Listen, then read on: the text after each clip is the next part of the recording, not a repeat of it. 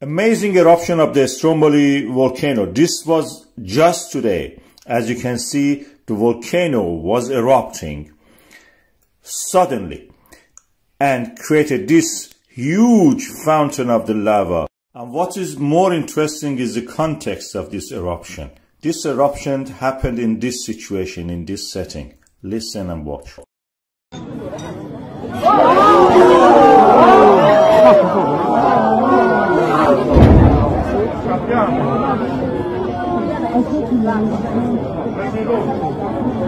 You could even hear the sound of the sonic boom of the eruption. I will play it again for you so you can listen to that right now.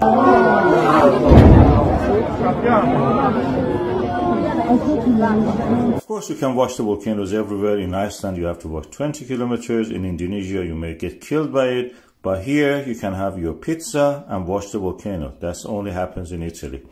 And this is the situation there. You have eruption during the day, dark ash cloud, and in the night, like as if fireworks.